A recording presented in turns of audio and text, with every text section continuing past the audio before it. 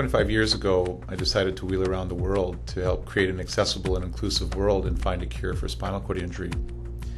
And in 25 years, there's been amazing progress, but it was clear there was a need to create an organization that was going to be dedicated for the next 25 years to accelerate progress to find a cure. And that means to bring the world together in a collaborative way in order to add value and get there faster. Well, the Rick Hansen Foundation is a social entrepreneurial leadership organization that tries to find innovative solutions to difficult problems and then brings people and resources together to be able to turn that dream into a reality. Well, RHI was one such dream or innovation. The problem was there was no leadership reaching out towards bringing people together from across the country or around the world, and there was no central facility to be able to house that leadership.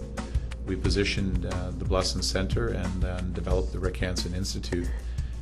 We established the leadership requirements to be able to define the solution to those problems. We put together the leadership team and then brought the resources together to ensure that it was possible to not just talk about it, to actually make it happen.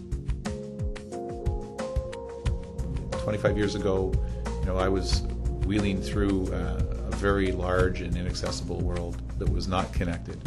And ultimately, there was very little hope in finding a cure.